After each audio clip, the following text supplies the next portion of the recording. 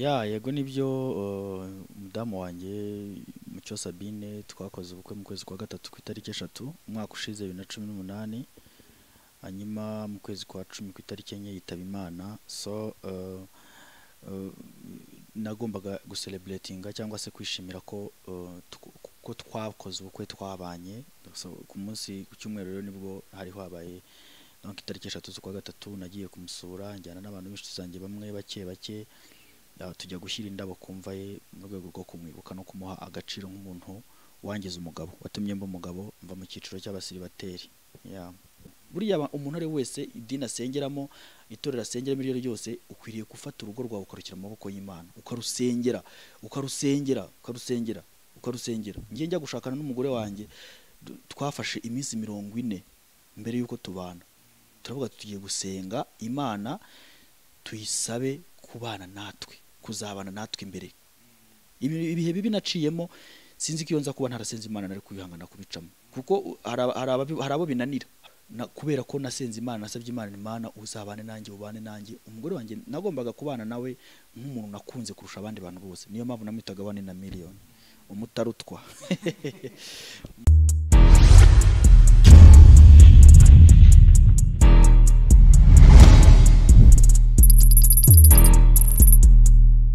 Amazina yanjye nitwa Uwagaba Joseph Caleb. Ndi umugabo ndubatse. Aha ni mu rugo iwanjye mwaje kunsura. Ikindi ndi umukristo mu itorero rya Bethesda Holy Church. Nishinzwemo ivugabutumwa muri komite y'urubyiruko.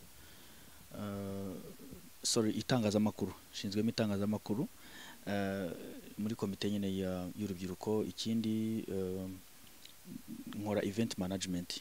Nkora nka event organizer cyangwa event manager, mfasha abahanzi, amatsinda atandukanye, ibikorwa by'urukundo. Donc ni muri iyo kariyeri nkora mu murimo w'Imana. Mu buzima busanzwe ndakora, mfite akazi nkora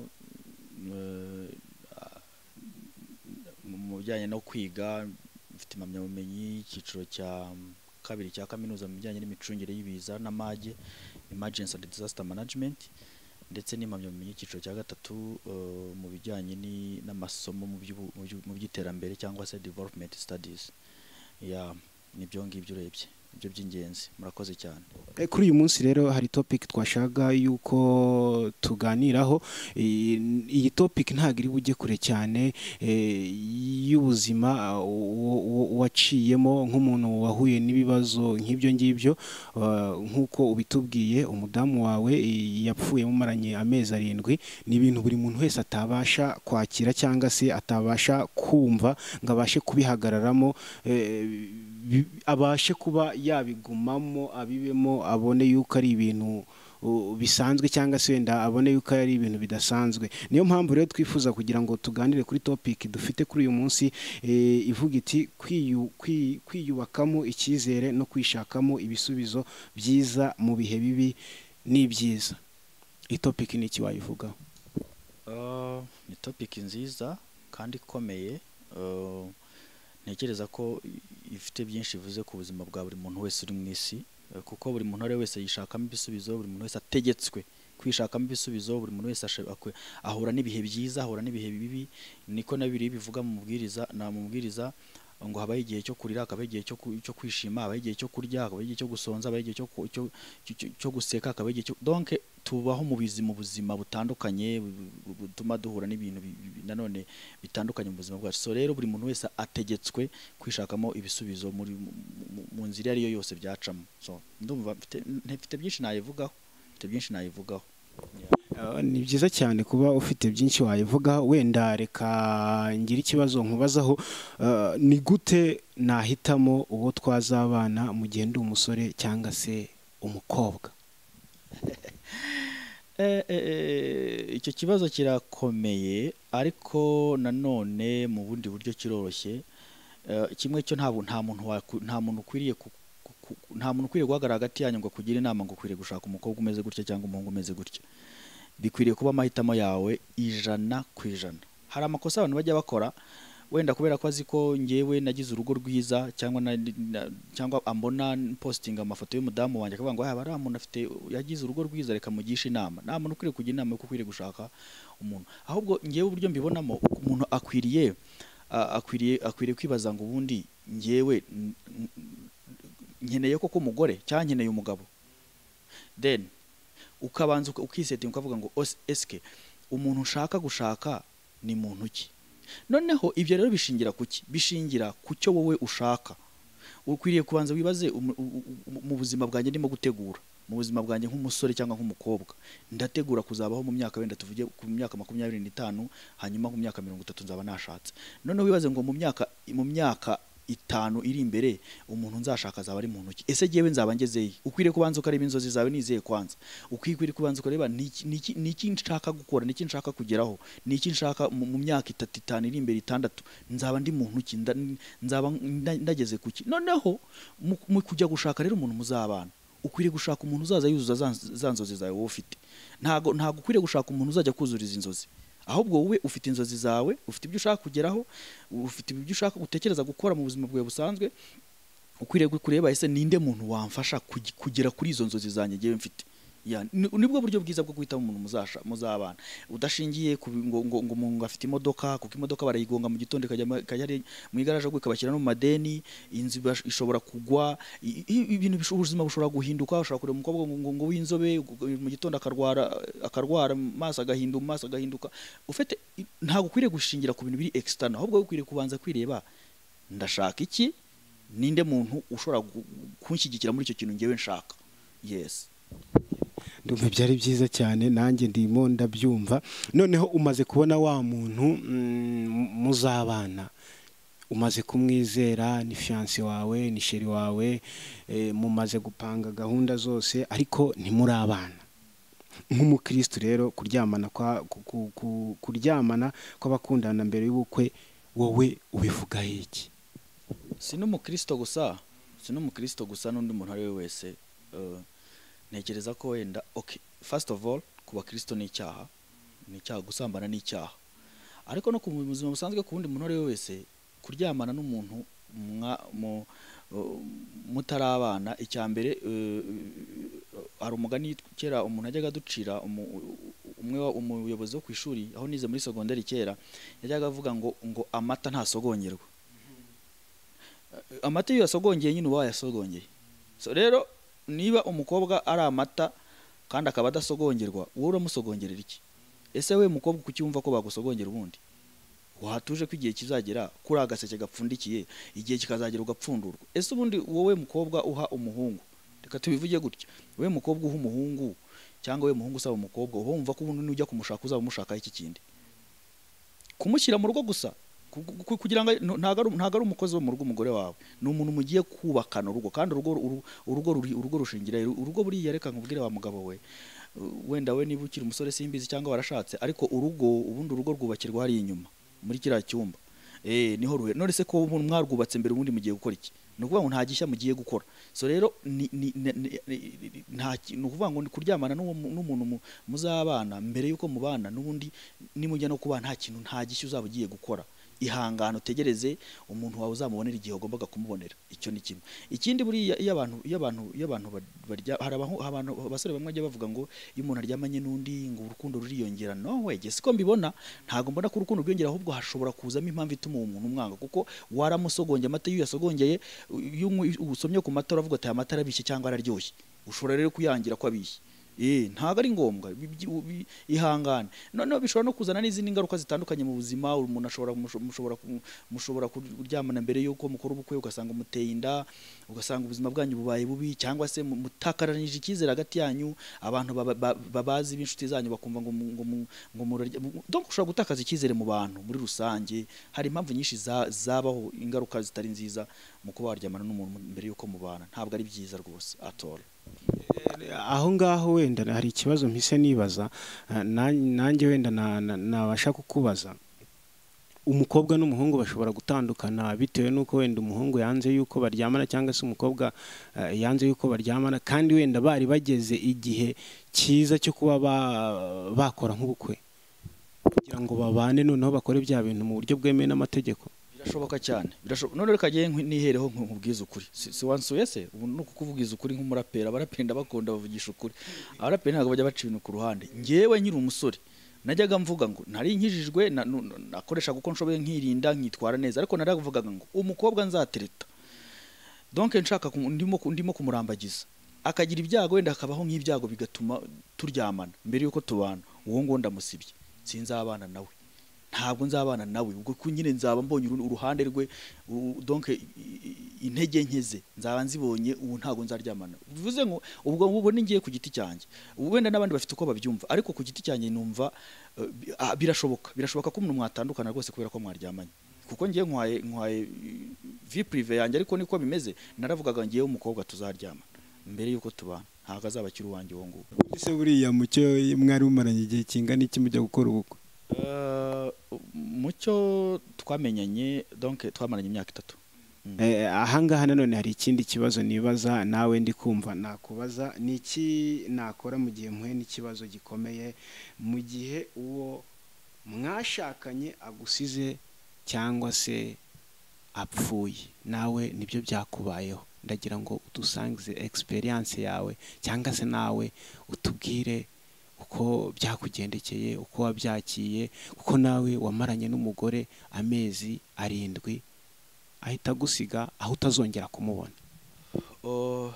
icyo kiri ni ikibazo gikora ku mutima cyangwa ku marangamutima yanjye cyangwa n'undi muntu wese ko sike nyine ariko aho numvishemo ibibazo bibiri ikibazo cya mbere ni iki nakora kugira mu gihe umuntu twashakanye ansize kuko agusize ashobora kugenda ari muzima donc mugatandukana mukaba separate nyine mushobora gukora divorce cyangwa mugaseparatinga nyine mugatandukana ku mpamvu izo arizo zose cyangwa se akabaho n'ibyago by'uko umwe yakitaba Imana muri kumwe so ibi rero ikintu bivuze bijyana tubihuje na topic yacu dufite ngo ngo kwiyubakamo icyizere no kwishakamo ibisubizo mu bihe bibi ndetse n'ibyiza bifite ahantu bihuriye cyane so mu by'ukuri icyambere ukwiriye kumenya nuko ubuzima bwanjye ngiye nka Caleb bugizwe n'ibyemezo mfata donc ibyemezo mfata mu buzima bwanjye nibyo bigize ikintu cyitwa ubuzima kandi ubuzima ngewe nashatse maze gupfusha umugore nibashaka ko ubuzima bumaze iki ubuzima ni iki ubuzima ubundi ibintu ubuzima ni iki nsanga ubuzima n'urusobe rw'ibintu ducamo byaba byiza cyangwa ibibi iyo ni definition nahaye ubuzima ni igisobanuro nahaye ubuzima nukuvuga ngo muri rwa rusobe rw'ibintu byiza ducamo cyangwa ibibi aho ngaho tugenda duhura n'ibintu bituma dufata ibyemezo ibyo byemezo rero bituganisha kuko wakibaza ngo ese ndamutse mpuye n'ikibazo nafata ikihe cyemezo ndamutse mpuye n'ikigeragezo runaka cyangwa se mfashe n'impamvu nziza rero yose nafata ikihe cyemezo donc ikintu cya mbere umuntu aba akwiriye gukora ni ukubanza gutekereza neza ngewe buriya ibintu bikimara kumbaho nagize umwanya wo gutuza ndatuza ndabanza mfata umwanya wo gutuza no kumva ko nkwiriye gukaruma amarangamutima yanjye mbese guturisha intekerezo zanjye kugaburira ubwonko bwanjye ibintu bituma ntuza simfata icyemezo icyo cyose mubutse buriya akenshi na kenshi umuntu ashobora gufata icyemezo bijyanye n'amarangamutima ye agahubuka rwose ntabwo ari byiza gufata icyemezo biciye mu marangamutima ukwiriye gutuza icya mbere fata umwanya utuze icya kabiri utekereza uburyo ushobora kwakiramo ibintu hari intambwe enye nigeze kwandikaho mu minsi ishize intambwe enye zo gukira ibikomere ndavuga ngo habaho urutambwe rwa mbere ni ukutakira ibintu byabaye donc kumva ubihakana kudinayinga kumva ko ibintu ntago bishoboka ntago byabaye ntago giye igihe wapfusha umugore ntago ari igihe wapfusha umugabo ntago ari igihe wapfusha umwana ntago ari ngewe wahomba muri business ntago ari ibintu ntago ari igihe byabaho intambwe ya kabiri ni ukubirira uko umuntu akarira akavuga ngo oh mana ngi ibintu byabaye napfushije umuntu nabuze ibintu donc ukaririra umuntu wawe witabye Imana intambwe ya gatatu ni acceptance cyangwa se kwemera ibyaje ukavuga ati okay ibintu byabaye nta kundi reka mbyakire umuntu wanjye yagiye yapfuye ni donc byabaye none intambwe ya kane ari nayo ya nyuma ni intambwe yo kuvuga ngo ibi bintu donc mbyikuye mu let it go, ibintu ndarekuye, wapfuye yapfuye, business yahombye ahubwo reka nkomeze ubuzima. So izo rero ntambwe umuntu aramutse azi settings imbere y'akavuga ngo reka nce muri izi, reka mbese ngendere muri nkurikiranye ibi bintu uko bikurikirana, bishobora kumfasha kuba nafata icyemezo cyiza, bishobora gutuma nabona igisubizo ku kibazo cyaricyo cyose naba mfite, bishobora gutuma noneho tukaganisha kuri iki kibazo warumbajije nanone kijyanye n'urushako. Umuntu wawe yitabye Imana, wakora iki? Ukwiriye gutuza icya mbere. Ngiye mu gutuza kwanjye nagiye nandika ku ma social media yanjye, Facebook, Instagram, nkandikaho, nagiye mpura n'abantu, nkabona umuntu aranganirije ambwiye ngo Caleb ngihangane, ngo ngewe umuntu twarashakanye tumaze ibyumweru 3 yitaba Imana. Abantu what, uzi ko ibintu atari nyine byabayeho? Ukwiriye kumva ko ibintu atari we wa mbere bibayeho ibyo bintu. Iyo nawe n'indi ngingo ukwiriye kumva ko uko utuje muri kwa gutuza, ubona abantu bashobora kuba bakuganiriza, umuntu akubwira ati nanjye ibyo bintu byambayeho ndabyakira, ibintu byakubayeho nanjye byambayeho. Nundi akubwira, hari umudamu wigeze w'umurundikazi aba muri Amerika, yaranyandikiye kuri Facebook arambwira ngo yashakanye n'umugabo afite imyaka 24, umugabo yitaba Imana hashize icyumweru kimwe, ariko arambwira ati ubungubu hashize indi myaka 20, mfite 44, naragiye ndashaka undi mugabo, dukora ubukwe, ndabyara, mufite abana, umwana wanjye w'imfura afite imyaka 20, niba ari ngo ningahe. Donc ibyo bikwereka ko atari wowe wenyine ibintu byabayeho, atari wenyine ibintu mbese nubwo ari ishyano ryakugwiriye, ariko iryo shyano si wenyine ryabayeho. So ukwiriye rero gutekereza gufata ubuzima bwawe ntubukingirane, ngo ubukingirane ahantu ngo uvuge ngo ibintu byambayeho n'ishyano ngo ndapfuye. Hari abantu benshi bajya basiba amanimero, bagafunga nimero zabo bakazikuraho, amafoto bakayasiba, ibintu byabaye. Ujye ubibona nawe, ujye ubibona mu bastari benshi cyangwa no mu bantu, ukabona umustari, umukobwa yamuteye indobo, aragiye kuri Instagram yose arayifunze n'amafoto arayasibye. Ujye ubibona umuntu kumva ngo umuntu yiyahuye. Kwiyahura ntago ari icyemezo cyiza, kwiyahura buriya ntago ari igisubizo cyiza, kuko natangiye mubwira ngo ukwiriye kwikunda. Ukwiriye kwikunda ukumva ko wowe ubuzima bwawe bufite agaciro, nubwo hari undi muntu winjiye mu buzima bwawe, ariko yabwinjiyemo ubwawe buhari. So ukwiriye kwikunda rero. Muri uko kwikunda bizatuma udatekereza cya kintu kibi cyo kwiyahura. So ngewe that's true. Mu minsi ya mbere umudamu wanjye akitaba Imana, najyaga mfata umwanya nkaryama, ariko se Imana wambabariye kuko uko nguko nsinziriye, ngiye gusinzira sinze kubyuka. Ofete sinshaka kwiyahura kugira ngo ntazabura ijuru, ariko nanone sinshaka no kubaho nta kintu bimariye. Nkasinzira, nkahita nsinzira nkigendera, mbese nkibona ntari mu isi, kuko numvaga kubaho nta kintu bimariye. Ariko uko ngenda iminsi ishira, ngenda mvuga ngo okay, niba runaka tuvuge Alice byamubayeho, Kamarade byamubayeho, Claude byamubayeho, Aimable nawe byamubayeho, yapfushije umugore, yapfushije umugabo, yapfushije umwana, okay, burya nanjye barabyakira, nanjye ngomba kubyakira. Ugomba gufata igihe cyo gutuza, ukikunda, ukimenya, ukamenya ko ubuzima bwawe nabwo bufite agaciro, ukamenya ko donc ibyo watangiye mbere y'uko umenyana n'uwo muntu bigomba gukomeza, sibyo? Ugomba gutekereza ko ubuzima bwawe bugomba gukomeza ko byagenda kose. Urakoze cyane rero. Nanone ahangaha birantera guhita nkubaza ikibazo kigira kiti, inzozi zawe ni izihe nka Caleb nyuma y'umwaka umwe ukoze ubukwe, umugore agahita yitaba Imana, mumaranye amezi 7? Kuri ubu ngubu inzozi zawe ni izihe? Gahunda ufite, ese ufite gahunda yo kongera gushaka undi mugore vuba? Ese ubona bizabaho cyangwa se ubona bitazabaho? Iyo ni amatsiko mfite kugira ngo wenda ubashe kuyamara. Imana yamunzaniye n'igitangaza. Inzozi ubundi inzozi ni ibintu umuntu atekereza gukora, ni ibintu umuntu agambirira, ni plan y'igihe gito cyangwa igihe kirekire. Inzozi zanjye se ubu ni zihe koko Mana yanjye? Ubu nakubwira ko mfite izihe nzozi koko?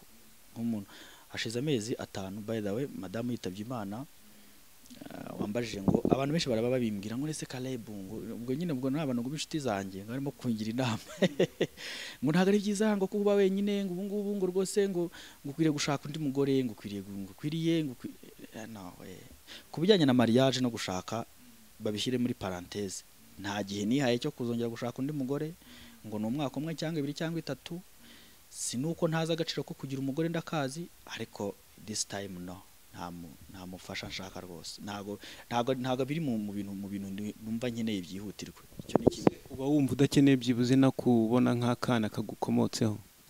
Akana abana ndabakunda cyane, buriya no mu bintu byambabaje komotseho ndabishaka ariko this is not the right time. Ndabishaka ariko ntago ari cyo gihe, ntekereza ko atari cyo gihe cyiza, kubera ko njye buriya mu bintu byambabaje cyane, bibabaza umutima wanjye, nzi neza ko n'umudamu wanjye byamubabaje, nuko yitabye Imana tutabyaranye. Ko twajaga tubivuga tukavuga ngo tuzabyara umwana ngo ufite imisatsi ngo nk'iyanjye, ngo ufite ubwanwa ngo nk'ubwanjye, nawe akavuga ngo azabyara umwana ngo ufite intoki nk'ize, ngo mbese ngo witonda nkabe, ariko ngo yajyaga ansetsa ngo nzabyara umwana ngo usa nawe ariko udafite imico nk'iyawe, mbese ufite imico nk'iye, kuko we yaritondaga. Niba ari ukwikina simbizi, ariko niko yakundaga akambwira ngo yakwishimira ko yabyara umwana umeze nkawe mu mico, ariko ngo usa nanjye. Donc gutyo twakundaga kubivuga. Rero birambabaza kuba yaritabye Imana vuba tudafitanye umwana. By the way, byose n'ubushake bw'Imana, ariko mu nzozi zanjye rero ngenda teganya kubaho ubuzima bwishimye, kuko buriya nta ikintu gihenze mu buzima ni ibyishimo. So ndashaka kuzabaho ubuzima bwishimye, nkafasha abantu, kuko abantu bambwira ko nyine ngo mbafasha, sinzi aho bituruka, kuko ntago aribyo nari naragambiriye. Ngomba gusunika ubuzima nkigira imbere, nkafasha abantu mu myumvire, nkafasha abantu guhindura imyumvire, nkafasha abantu kubaho ubuzima bwiza, kubaho ubuzima batekerejeho, kubaho ubuzima buri mu mahitamo yabo, kubaho ubuzima butabatunguye, kandi birashoboka biciye mu biganiro bitandukanye. Inzozi zanjye ni ugufasha abantu, nanjye no gutekereza ko ngomba kubaho kandi neza nishimye. Caleb, uvuze yuko ushaka kubaho mu buzima wishimye, urabona uzabishobora kubaho byibuze wishimye nta mufasha cyangwa se umudamu ufite? Umudamu ntabwo ari byo byishimo bya nyuma by'umuntu. Oya, gushaka ntabwo ari itegeko ry'Imana. Gushaka ntabwo ari mu mategeko y'Imana. Wenda ngo nzaba ndyishe, ikindi wenda gushaka si byo bizana ibyishimo byonyine, kuko ubwo mvuze ngo gushaka nibyo bizana ibyishimo byonyine, naba nirengagije bene data b'abapadiri n'abamansera. Nase barabayeho nabi kugira ngo barababaye? Oya, ntago bababaye. Ntago twavuga ko ari nyine ari imbabare ngo bababaye kubera ko badashaka cyangwa batashatse. Gushaka ntabwo cyo cyonyine kizana ibyishimo. Nshobora no gufasha abantu, nshobora gukora ibikorwa by'urukundo nk'uko n'ubundi nsanzwe mbikora, bikanezeza umutima wanjye. Nshobora guteza imbere umuziki nyarwanda, bikanezeza umutima wanjye. Nshobora gukorera Imana, nshobora gukora ivugabutumwa, nshobora gukora akazi kanjye gasanzwe, akazi ka humanitarian, ko nibyo nkoramo n'ubundi. Hari ibintu byinshi byanezeza umutima wanjye bitari ugushaka. Ikindi kibazo wenda ahangaha nanone mfite nakwibaza cyangwa se wenda nakubaza ahangaha, ndagira wenda tuganire, umbwire ni iki wavuga ku ngo zo muri iki gihe turi kubonamo gatanya nyinshi. Aha ni amakuru tubona muri karitsiye ahantu dutuye, iyo ugiye ku rukiko ni ibintu ubona cyane. ni iki wabivugaho?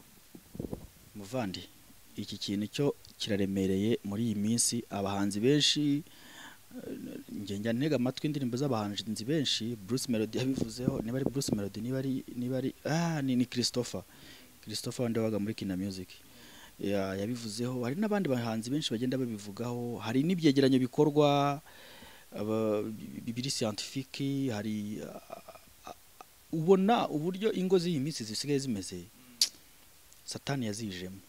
Aricara neza, aricara aratimaza, dore aricara bakamugaburira. Satani yibera mu ngo ubungubu pe.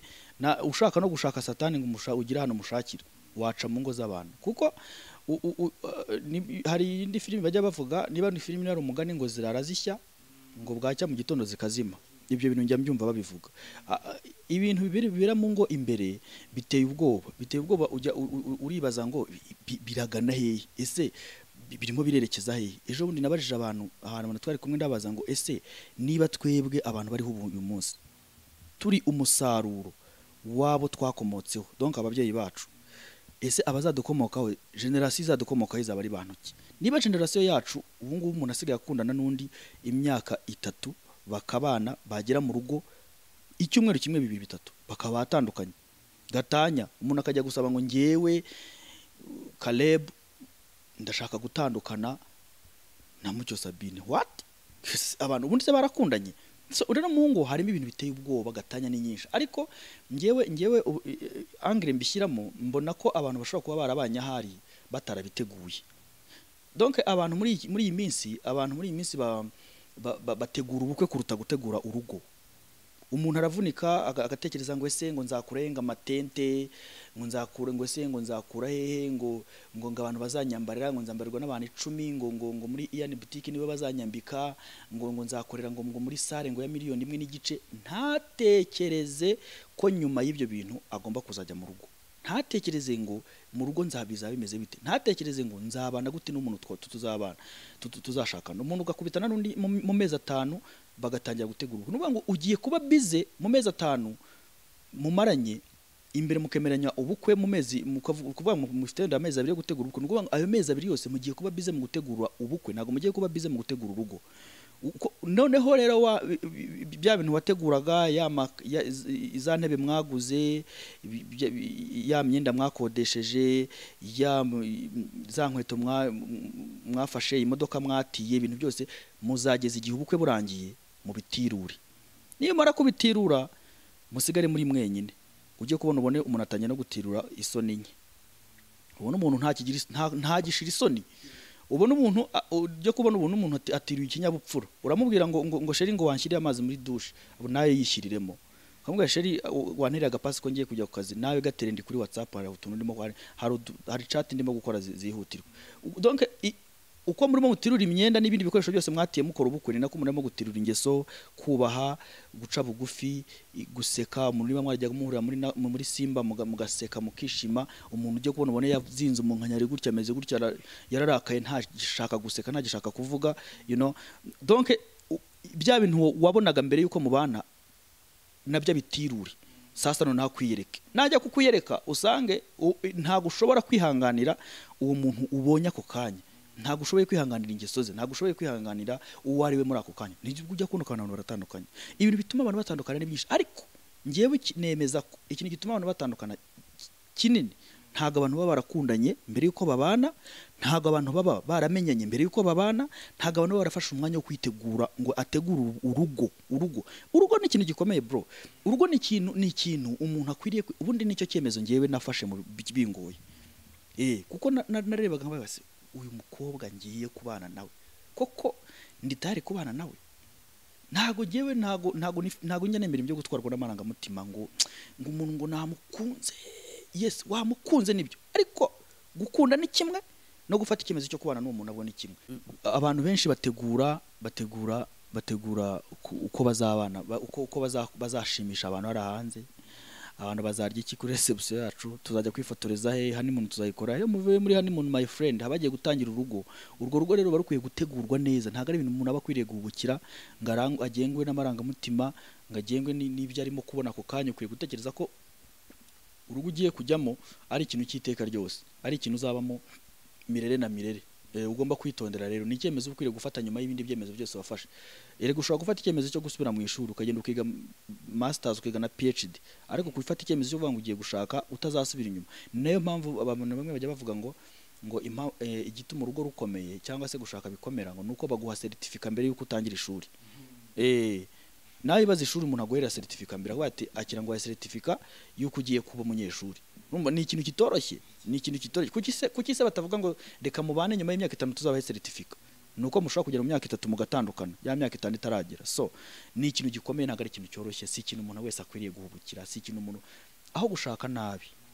My friend, wabireka pe, kuko ubiretse nta cyaha kirimo. Paulo yarabivuze, ubiretse n'umuntu yakublaminga mu gihe runaka, ariko aho njya kublaminga utashatse na kublaminga batandukanye n'umuntu wawe. Kuko nge nta nubwo nemera gatanya, ntago nemera divorce mu mitekerereze nge, ntago nyemera rwose, ntago nemera divorce. Ariko nanone kubera igihe turimo kubera ubuzima abantu babamo, kubera uburyo turimo kubanamo n'abantu muri iyi minsi, ujya kubona ko na divorce irasa naho ari byaba nziza kuruta uko umuntu abana n'undi. Nese niba umuntu adatuma uryama, adatuma urya, adatuma usinzira, adatuma uvuga, adatuma uritsamura ngo urakoroye, wakorora ngo uhumetse nabi, wavuga ngo urasakuje, waceceka ngo urishyano. Ofete Mungu ikibazo wambajije, Mungu Mana Nyagasani, harimo ikibazo gikomeye cyane. Ariko byose iyo byubakiye ku rukundo, iyo byubakiye ku kwihangana, buriya urugo rwubakira ku bintu nka bitatu by'ingenzi bikomeye. Ni ukugira urukundo, kumva ko umuntu wakunze, umuntu ugiye kubana nawe ari umuntu ukunze wumva kuko urukundo rurihangana, urukundo ntirwirarira, urukundo ntirubeshya, urukundo ntirurakazwa n'ubusa, urukundo ni urukundo rurigenga. Icya kabiri ni ukwihangana, ukumva ko ukwiriye kwihanganira ingeso za mugenzi wawe, ukwiriye kwihanganira ibyiza bye n'ibibi bye byose, ukagerageza kwihangana, ukagira umutima wo kwihangana, then ugasenga Imana. Buriya umuntu ari wese idini asengeramo, itorero asengeramo, iryo ryose ukwiriye gufata urugo rwawe ukarukira mu maboko y'Imana, ukarusengera. Ngiye njya gushakana n'umugore wanjye, twafashe iminsi 40 mbere yuko tubana. Turavuga tugiye gusenga Imana, tuyisabe kubana natwe, kuzabana natwe imbere.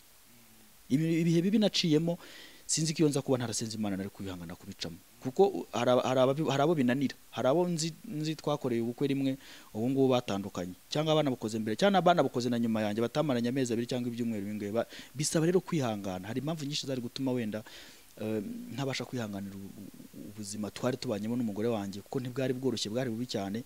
Ariko kubera ko nasenze Imana, nasabye Imana uzabane nanjye, ubane nanjye. Umugore wanjye nagombaga kubana nawe nk'umuntu nakunze kurusha abandi bantu bose, niyo mpamvu namwitaga 1 na miliyoni, umutarutwa. Hari akantu uvuze kantera kwibaza, ndetse no kugira ngo nawe nkubaze. Uvuze wowe yuko utemera gatanya. Ubundi kugira ngo utandukane n'umugore haba habaye iki? Ni nk'icyo kibazo cyaba cyabaye kugira ngo ubashe kuba wumve ko watandukana n'uwo mwashakanye? Nuko yaba atubahirije ibyo mwumvikanye mbere yuko mubana, cyatuma mwatandukana. Ariko ikibazo nuko hariho n'ababana nta bintu bigeze bemeranywaho. Ngiye ndavuze ngo nuko mwaba mutemeranywa ku ngingo mwaba, nuvuga ngo tuvuge urugero, ngiye gusinyisha umuhanzi contract yo kumanaginga. Muri contract harimo yuko tuzajya tubonana 2 mu cyumweru, tuzakora buri kwezi tuzajya dusohora indirimbo, tuzajya twitabira ibitaramo nibura 3 mu kwezi. Najya kubona nkabona umuhanzi ndamuhamagara ntafate telefone, simubone muri ya minsi 2 twemeranyijwe mu cyumweru. Ndamupangira kujya mu bitaramo ntabigemo, wenda yisindiye cyangwa yigire muri gahunda ze bwite yapanzwe. Icyo gihe dusesa amasezerano. No kuvuga ngo abantu benshi babana bataragize ibintu bemeranywaho, ngo uvuge ngo niba ugira umujinya nzashobora kwihanganira, niba uvuga gahoro ukwiriye kujya, donc udakunda kuvuga cyane, uri timide, ukwiriye kuba cool, like ukwiriye kuba umuntu nyine wisanzura. Ari bana babana bibatunguye pe. So rero iyo mufite ibintu mutemeranywaho, hari ibyo mushobora kuba mutemeranywaho kubera ko wenda mwabivuganyeho mbere, ariko hari nibigera mu rugo ukavuga ko sheri ko usigaye utahabwije cyane. Umugabo akubwira ati ni uburenganzira bwanjye, ubwa mbere ubwa kabiri mukabyumvikana mwaze, rero ukwiriye kujya utakare kubera impamvu izi n'izi, mukabyemera. Okay, mwagera mu rugo ugasanga aho gutakara ahubwo atahatinze, noneho birenze bikenewe, yanatakaza akagukubita. Ubu se umuntu mwabana ntago bishoboka, nose wahatungwa n'inkoni gute? Ubu cyo gihe muratandukana. Sinemera gatanya mu rumano makuru na Bibiliya ntago yemera, ariko ngewe agaciro cyane reality, ukuri kwibiriho. Ntago nakubwira ngo ihambere mu rugo rw'umuntu ngo mugumane ubuziraherezo, ejo mu gitondo twumve ngo yakwishe. Muribuka ubushize hari umupasteri bavuze ko ngo niko nabyumvise, sinzi niba ari ukuri, ngo witabye Imana, umumama w'umupasteri yitabye Imana, wajyaga yobora ibintu by'amasengesho y'abayobozi, ngira ngo yitabye Imana. Bikavugwa ko yishwe n'umugabo we, ngira ngo nabibonye ku binyamakuru ahari, byaravuzwe. So urumva ntago mu by'ukuri ndi umuntu muzima, uri ari nka mama cyangwa ari nka mushiki wanjye, akambaza ngo ndetse ntandukane n'umwana, ahubwo gira vuba, hungu udapfa, mugani wa yandirimba y'umuhanzi, hungu udapfa vayo wirukanka vayo.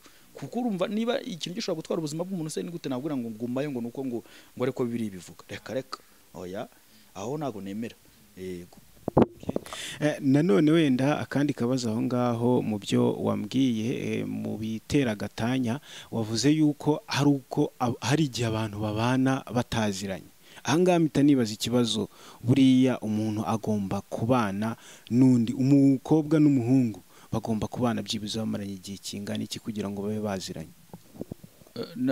nta gihe kiriho ntacyo, kuko hari uwo iki kibazo kirasekeje kandi kiratangaje. Ngewe urumva ngira amahirwe yo kuganira n'abantu benshi. Hari abantu nzi bakundanye imyaka 5, 1, 2, 3, 5 barangije barabana batandukana hashize ukwezi. Can you imagine kuba warihanganiye gukundana n'umuntu imyaka 5 mugatandukana mu gihe cy'ukwezi kumwe? Noneho hariho nabo nzi bakundanye amezi 3, umuhungu yabaga hanze banakundanye batanaziranye, bavugana baracatinga, umuhungu aparimo gupanga kuza mu Rwanda, barakundana bataziranye mu mezi 3, baraza barabonana bemeranywa ko bagomba kubana, barabana. Kandi uretse ko ntazi ibyo uko babanye mu rugo, ariko nuko ikinyemeza ko babanye neza nuko bataratandukana. Kuko abo bundi abazi baratandukanye, bari bamaranye imyaka 5 bakundana baratandukanye. Umwe muri bo niwe wabimbwiye arimo kungisha inama, ambwira ngo nakore iki mbigenze. So urumva ntagiye nyuma y'amezi 5 babanye, oya ahubwo nyuma y'amezi 3, no come on, bakundanye imyaka 5, nyuma y'ukwezi kumwe baratandukana. Ahubwo wundi nari nkubwiye muri Amerika niwe wakundanye n'umukobwa wo mu Rwanda amezi 3, barangije bari mu kwezi kwa 4 rwose barapanga, umusore araza tumutahira ubukwe, kandi biba byiza rwose ubukwe babwiza. Ubu nkeka ko bamaze igihe babanye, donc bashobora kuba babanye neza uko biri kose. Nta gihe rero gihari cyo kuvuga ngo nakundana n'umuntu kigiye kingana iki, ahubwo ukwiriye kubireba ese koko ubundi abantu baba bashaka gushaka nyine en fait gushakana, gukora ubukwe baba bagamije iki? Ubu kwiriye kwibaza ngo ubundi ngiye gushaka n'uyu muntu utitaye kugiye mu maranye, ngiye kumushaka kubera iki? Ese ndamukeneye mu by'ukuri? Uyu muntu niteguye kuzamufata nk'umutarutwa kuri giye cyangwa nk'umuntu, donc nk'umuntu naturanyije mu bandi bantu benshi? Ukwiriye kubyibaza ibyo bintu mbere yo kuvuga ngo igihe kirekire cyangwa igihe gitoya, donc muri yo angle. Ahangaha rero tugana ku musozo wenda w'ikiganiro cyacu, ahangaha hari ikibazo nanone mfite. Ni iyihe nama wagira abasore bari mu rukundo bitegura gushaka? Ibyo bihe wabiciyemo, nubwo wenda wabikomeje, ntuze gukomeza ngo wenda ngo ubane n'umufasha wawe, ariko ibyo bihe wabiciyemo ku buryo ushobora kugira inama abasore n'inkumi bitegura kubana. Nabiciyemo, ndabizi ko ari ibihe biba bitoroshye, ni ibihe binagoye cyane ku ruhande rw'abasore cyangwa abakobwa. Guhitamo umuntu muzabana ni ibintu bigoye, kumubona ni ibintu bitoroshye.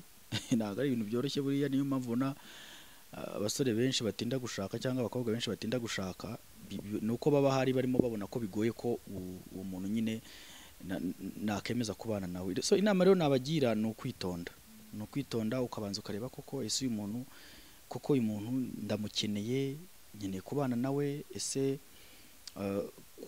kuba ndi single, donc tutarimo ntarubaka, ntaragira urugo, no kuba ntaraba married cyangwa ntarashaka nyine ngo mbe ndi umugabo mu rugo cyangwa ndi umugore mu rugo, bitandukaniye no kuba ngiye gushaka. Ese koko ndabikeneye cyane? Then wamara kumenya ko bikeneye, wamara kumenya ko koko ubishaka, ugafata icyemezo, ariko ukabikora mu buryo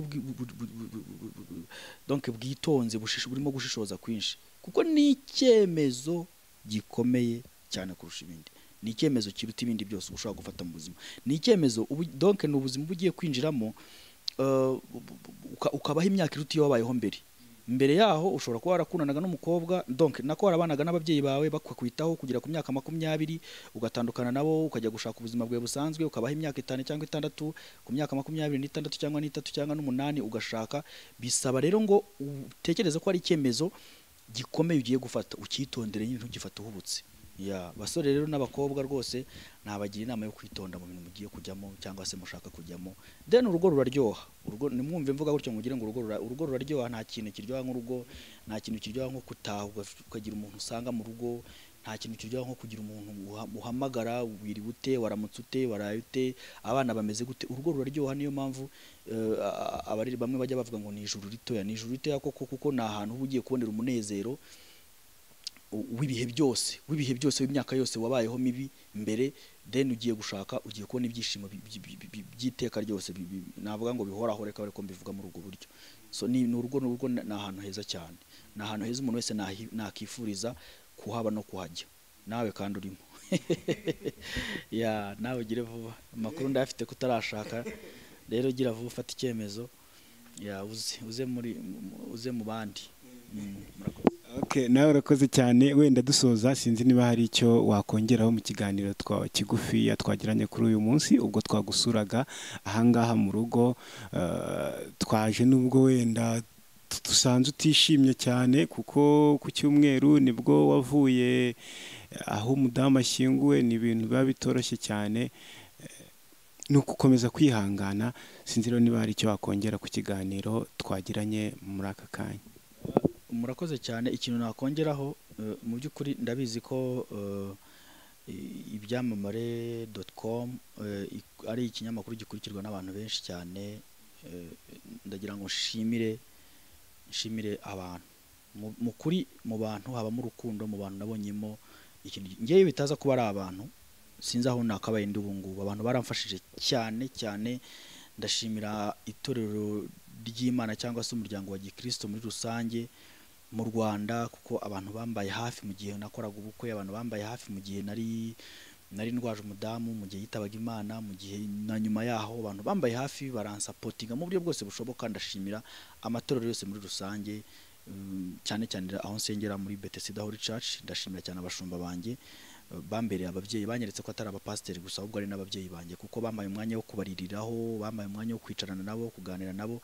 Ndabashimira. Ndashimira abanyarwanda muri rusange, ndashimira inshuti n'abavandimwe. Abanyarwanda ni abantu beza, baranyandikira, barampamagara, abantu barampumuriza, banshakira inzira, baramvugisha, bampa umwanya wabo, mbese bampaye umwanya. So ndabashimira cyane, mfite ijambo ryo gushima cyane kuruta ibindi bintu byose. Yego ndababaye ariko mfite no gushima.